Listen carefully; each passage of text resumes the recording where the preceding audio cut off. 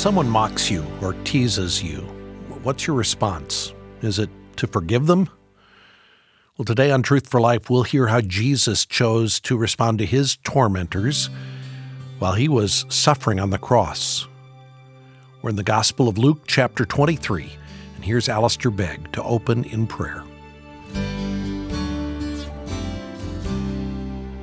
Father, we pray that as we study the Bible, we may take our stand firmly upon its truth. We ask for the help of the Holy Spirit to illumine our minds and our understanding. We ask you to free us from every distraction and that we might hear from you, the living God. And in Jesus' name we pray. Amen. I invite you to return to the verses that were read for us earlier in Luke chapter 23. And our focus this morning is on the two words that Luke records for us here as spoken by Jesus from the cross. One is a prayer in verse 34, and the other is a promise, and that comes in verse 43. First of all, in verse 34, Jesus said, "Father, forgive them, for they do not know what they are doing." Of all the cries that came from the victims of execution, surely none was more amazing than this. The soldiers who probably felt that they had experienced everything that a man could experience in the carrying out of their duties, soldiers who had grown accustomed to threats and vile abuse coming from those who were on the receiving end of their carrying out their instructions, soldiers who had listened to curses galore, must have found themselves looking at one another and saying, "Is he really saying, forgive them?" "Yes," said one to the other, "I believe he is." Now, of course, Jesus had instructed his disciples earlier in his ministry along these lines. You may recall in Luke 6, he said, "Love your enemies and pray for those who abuse you." So in actual fact, what we discover is that Jesus is simply practicing what he has preached. And indeed, this prayer for forgiveness is in keeping with the emphasis which runs through all of Luke's writing. I'm going to give you 4 references. I'm going to turn to each of them. You needn't necessarily do so, but if it's helpful to you, then you can follow along. Luke chapter 1 and verse 77. I want simply to let you see that this motif of forgiveness is at the very heart of Luke's writing. In the Song of Zechariah, speaking of John, says, "And you, my child, will be called a prophet of the Most High, for you will go on before the Lord to prepare the way for him, to give his people the knowledge of salvation through the forgiveness of their sins." Right at the very beginning, before we have Jesus entering into his preaching and teaching ministry, this theme is sounded: the proclaiming of salvation and the forgiveness of sins.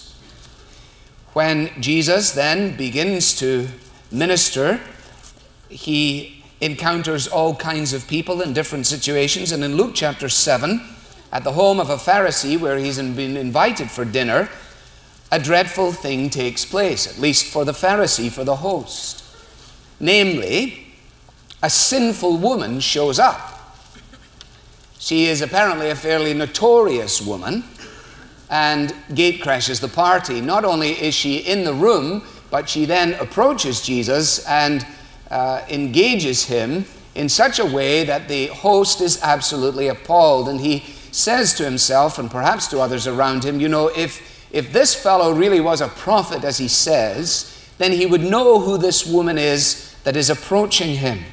The inference, of course, being that he can't possibly be this individual because he wouldn't respond in this way to someone like this. But in actual fact, Jesus says to her, you know, your sins are forgiven. And then in verse 49, the other guests began to say among themselves, who is this who even forgives sins? This individual is apparently someone who can forgive sins. We thought only God forgave sins. Now, when you go into the Acts of the Apostles, which is Luke's second book, and one that we'll consider later, I don't think we'll do it directly. It's probably more than any of us could handle, because after 24 chapters of Luke, there's then 28 chapters in Acts. And I think we'd all be about 110 by the time we finish. But when you go into the Acts of the Apostles, you discover that the motif is still there. Or if you like, in symphonic terms, you have this recurring theme. I'm out of my depth to speak like this. Some of you know what I'm attempting to articulate. For example, in the Hebridean Overture by Mendelssohn, Fingal's Cave, you have the thing that goes approximately diddle-dum-dum, diddle-dum-dum, diddle-dum-dum, something like that. It's about the only bit I know. That's why I'm mentioning it to you. But it helps me, that little part, because when it comes again, I say, oh, there it is again. I smile to myself. I say, I like that part. Diddly-da-da-dum, diddly, see? And what you discover is that this then comes and capitulates and recapitulates and does all the things that you're supposed to do. And in the same way, this theme, this motif of forgiveness is running all the way through. So by the time you get to Acts chapter 5 and verse 31, you have Peter proclaiming, God exalted Jesus to his own right hand as Prince and Savior. Why? That he might give repentance and forgiveness of sins to Israel. And then in chapter 10, the very same emphasis, and this is the end of all that I'm going to show you here. Peter again says, he commanded us to preach to the people, to testify that he is the one whom God appointed as judge of the living and the dead. Then here we have it, verse 43, all the prophets testify about him, that everyone who believes in him receives forgiveness of sins through his name. So in other words, you have this motif, as I say, which comes at the very start of Luke's writings and runs as a recurring theme, as an emblem that remains all the way through. Therefore, it is hardly a surprise to us that Jesus from the cross should pray in this particular fashion. And I think this is probably one of the most famous prayers in the world. Even people who don't know very much about prayers may actually know that at some place in time, Jesus of Nazareth said, Father, forgive them. But that's usually the extent of it. What is Jesus saying when he says, Father, forgive them? Is he saying, listen, it's okay, Father, let's worry about this. Let's just let them off. Is this some blanket expression of forgiveness on the part of Jesus that is unrelated to the response of the hearts of men and women? Well, clearly the answer is no. And we're able to affirm that by reading in the context in which these words are said. Jesus is about to give his life, expressly to pay the price for sin, to open the gateway into heaven. That picture is going to come graphically in a few verses' time when the curtain in the temple is torn in two, declaring entry into the most holy place. But given that he is about to do this, he is praying to his Father that those who are involved as the proponents of this atrocity, and those who carry it out, and frankly those who stand by idly and watch it, he's asking his Father that it may be that by grace they will be brought to see that he is actually the Savior. They will be brought to see that they are actually in need of a Savior. And then they will turn from their sin and discover that their transgressions may be blotted out completely and that their sin may be fully pardoned. Thus fulfilling what you have in Isaiah 53:12, where it says of the one who is to come, and he made forgiveness or intercession for the transgressors. And here Jesus is interceding for the transgressors. Now, I've suggested to you in recent weeks that the way to get around all of this, or to handle this, is by going to the great summary statements that we find in the epistles. And let me give you two more. In 2 Corinthians chapter 5, as Paul explains to the Corinthian readers about the nature of alienation between a holy God and sinful man, and what Jesus has done in effecting reconciliation, this is how he puts it. God was reconciling the world to himself in Christ, not counting men's sins against them. Now, those two words, as I've pointed out to you before, and will point out to you on many, many subsequent occasions, those two final words are crucial. What Paul does not say is this: God was reconciling the world to himself in Christ, not counting men's sins. Full stop. No. Not counting men's sins against them. Why? Because he was counting their sins against him.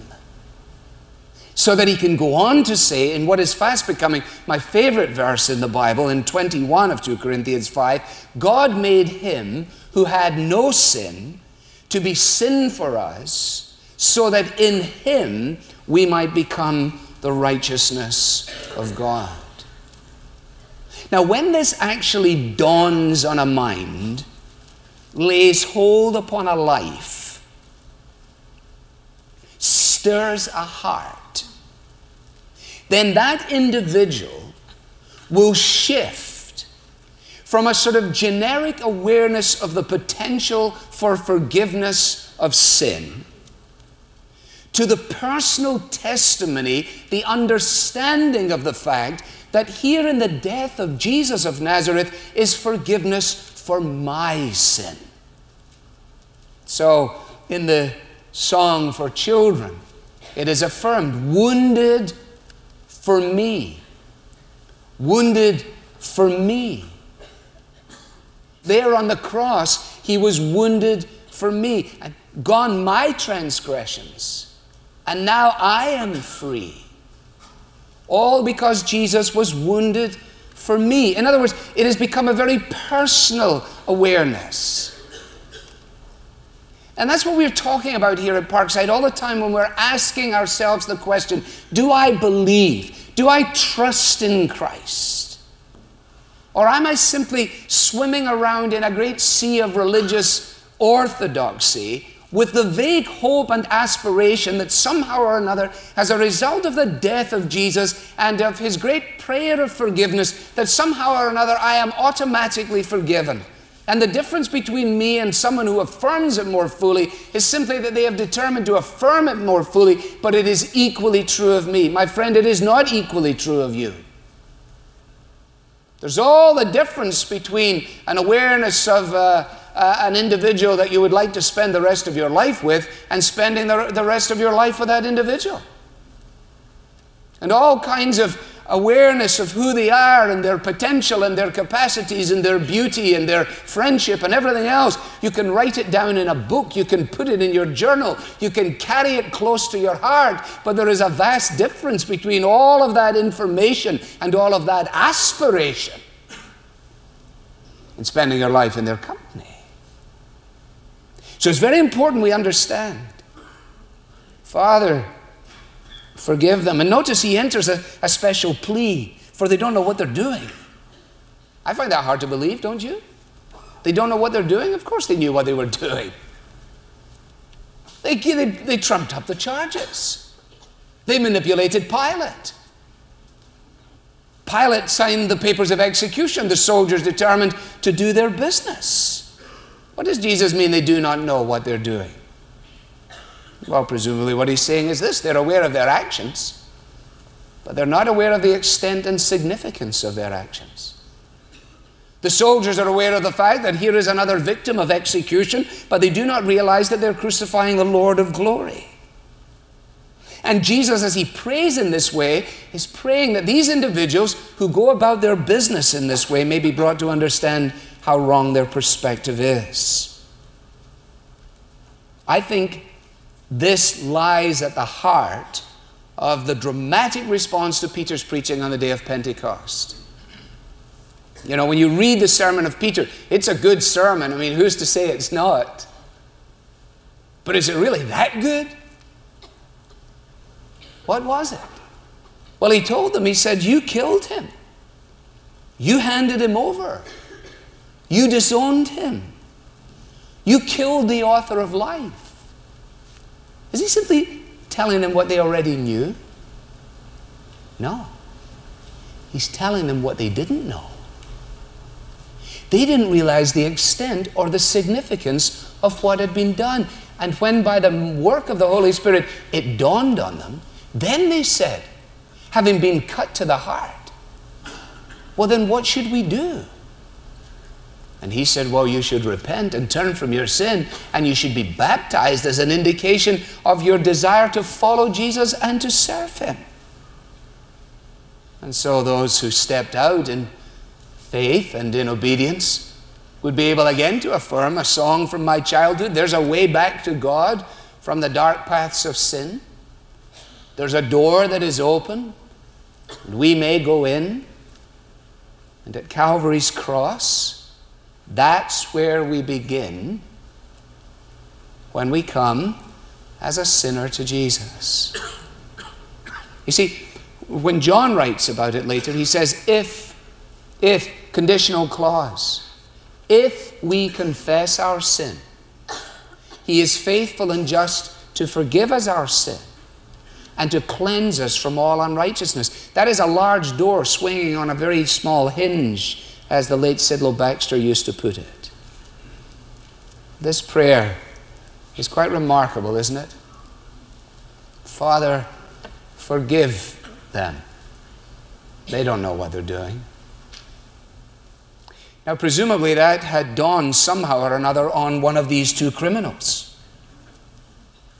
The one to whom, in verse 43, the promise is given. The promise is given in response to his request in verse 42. We'll come to that. Well, let's just focus on this gentleman for a moment, if we may.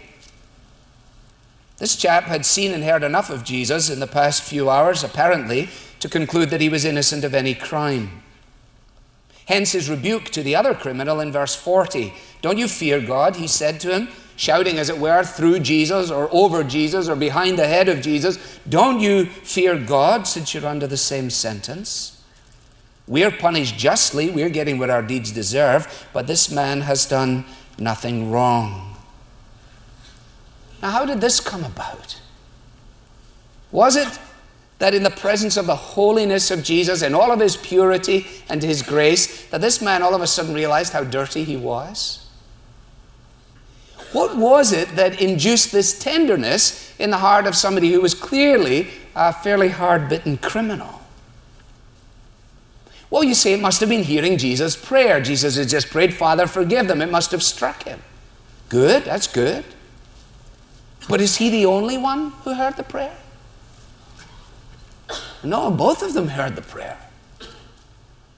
So they both hear the same words of Christ, and they respond differently. I know not how the Spirit moves, convincing men and women of sin and revealing Jesus through the Word and creating faith in him. I don't know how it happens. The wind blows where it wills. You can hear the sound of it. You can't tell where it's coming from. You don't really know where it's going. So said Jesus, is everyone who is born of the Spirit of God. There is a mystery in this. This is not a mechanism. This is not an evangelical process. This man doesn't fit. This man's conversion doesn't fit the standard package, does it? The things you're told to do and the way you're supposed to get there and the things you're supposed to understand and all the mechanisms. This fellow does it all wrong. The first criminal regarded the cross as a contradiction. He was with the crowd. If this Messiah was genuine, he wouldn't be on a cross. The second criminal saw the cross as a confirmation. Because he's on the cross, he must be this Savior. Remember, we said last time that the attitude of the first fellow was essentially, if you get me out of my dilemma, I'll believe in you. If you get me off this cross, I'll become your follower. I have a problem, I have a dilemma, I have a felt need. Deal with my felt need and I will follow you. Save yourself and save us. That's pretty routine. That's normal. What's God ever done for me? He does something for me, I'll do something for him. Why should I believe in him? That's what we listen to all the time. It's a perfectly understandable question. It's a very sorry conclusion. This second man, you see, he now realizes that his predicament is different from what the two of them formerly thought it was. The two of them are hanging on a cross. Now, say, do you have a problem? Yeah, we do. But listen to this. We are punished justly, for we are getting what our deeds deserve, he says to his friend, but this man has done nothing wrong. It's remarkable, isn't it, how somebody in the final stages of their life should be processing information so well. I wonder, did he mean by this? You know, this is what's supposed to happen to you if you're a rebel of the state. This is supposed to happen to you if you're a terrorist. Is that what he's saying? You know, this man hasn't done anything. The charges against him were trumped up. The charges against us were legitimate. Therefore, it is legitimate that we die. It's illegitimate that he die. I think it's probably deeper than that. The first criminal essentially makes a demand upon Jesus for what he thinks he deserves. The second criminal makes a request to Jesus for what he knows he doesn't deserve.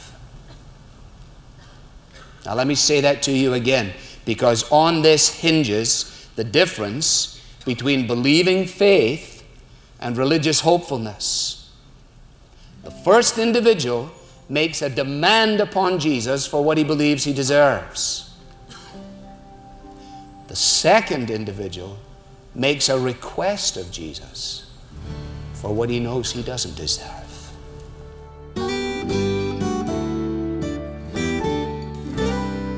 There is a critical distinction between saving faith and religious hopefulness, and we need to understand that. That's from part one of today's message titled A Prayer and a Promise on Truth for Life with Alistair Begg. Easter is just a couple of weeks away. You might find yourself being asked the question, why did Jesus have to die? So I want to encourage you to request the book we're recommending. It's a book called The Cross in 4 Words, and it does a great job of explaining how sin entered the world, the temporary provision God made for sin in the Old Testament, and then how Jesus' sacrifice on the cross has paid the penalty for sin once and for all. In The Cross in 4 Words, you'll study 4 themes that explain all Jesus accomplished on the cross. You'll learn how these themes were foreshadowed in the Old Testament as far back as the books of Exodus and Leviticus. The book, The Cross in 4 Words, is quick, it's easy to read, but it's packed with profound insight. It comes highly recommended from Alistair. Request your copy of the book today when you give to support the Bible teaching of this program.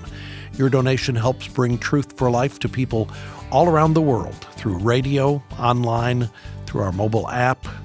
Your giving also helps make Alistair's entire online library completely free to access. So thank you. To give today, visit truthforlife.org/donate or call 888-588-7884.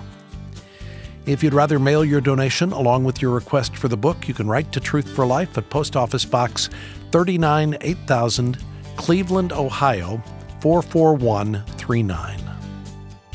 I'm Bob Lepine. Thanks for joining us. Be sure to be with us again tomorrow as we continue our study in the Gospel of Luke, learning about 2 vastly different ways people respond to God's grace.